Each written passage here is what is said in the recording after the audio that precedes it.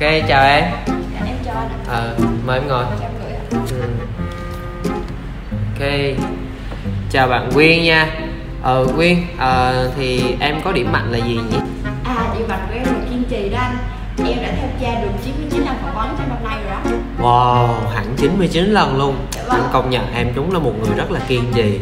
Vậy thì để đáp lại cái tính kiên trì đó của em á, thì anh sẽ tạo cơ hội cho em nha, để thành lần thứ 100. Cảm ơn em. Nếu như công ty mình á, gặp khó khăn thì em có quyết định làm 6 tháng không lương cho công ty không? Để tuyển viên xem chứ không phải là tình nguyện.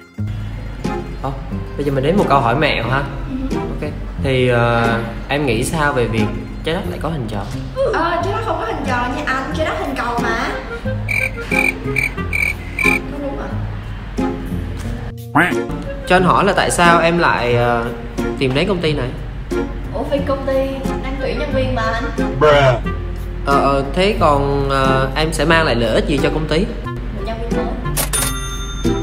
mới.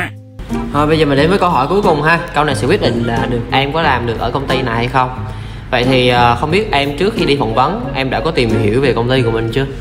Em không biết gì về công ty mình hết. Em chỉ biết là công ty mình nổi tiếng là công ty mình thì có thể đi khác không được ở chỗ khác thôi. Tất cả là em biết được công ty mình có nhiều lợi như là lương cao, chăm tốt, viên thân thiện, với cả là anh phỏng vấn Trang cũng đang rất là dễ thương nè.